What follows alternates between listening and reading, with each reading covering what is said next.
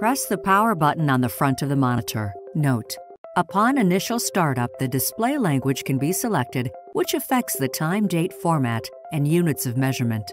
Insert desired hemodynamic technology module and/or insert pressure cable. Enter and confirm patient demographics. Then select monitoring technology. Acumen IQ sensor setup. Open the Acumen IQ sensor packaging using aseptic technique. Remove the sensor and kit from the sterile packaging. Replace all caps with non-vented caps and ensure that all connections are tight. Mount the Acumen IQ sensor on an IV pole using the appropriate holder. To remove the air and prime the Acumen IQ system, invert the fluid bag. Spike the fluid bag. Gently squeeze all the air out of the bag with one hand while pulling the flush tab with the other hand until all the air is emptied and the drip chamber is halfway filled. If air is not removed from the bag, air may be forced into the patient's vascular system when the solution is exhausted. Insert the fluid bag into the pressure bag and hang on the IV pole. Do not inflate. With gravity only, no pressure in the bag, flush the Acumen IQ sensor, holding the pressure tubing in an upright position until the column of fluid reaches the end of the tubing. Pressurize the pressure bag until it reaches 300 millimeters of mercury. Connect the bedside monitor's arterial pressure cable to the red cable connector on the Acumen IQ sensor, and plug the green connector from the Acumen IQ sensor to the HemoSphere pressure cable. Connect the tubing to the arterial catheter.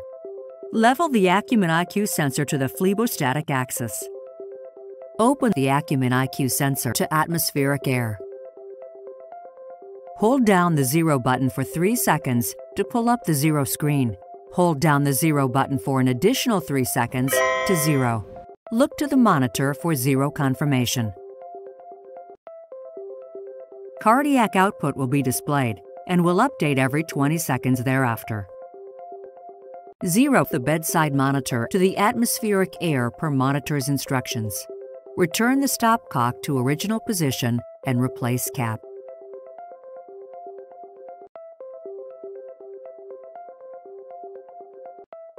Select the Screen button to view screens such as Graphical Trend Screen, Animated Physiology Screen, Cockpit Screen.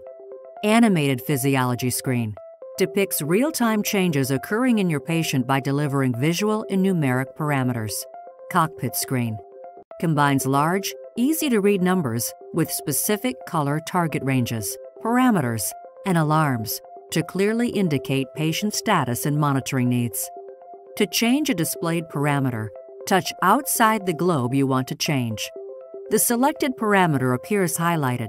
The other parameters being displayed are outlined. Available parameters appear without highlights. Touch the parameter you want to replace the current parameter.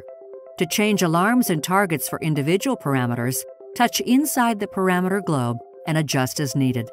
Silence physiological alarms for 2 minutes. To pause monitoring, hold down the Alarm Silence button until a secondary screen appears and select Yes.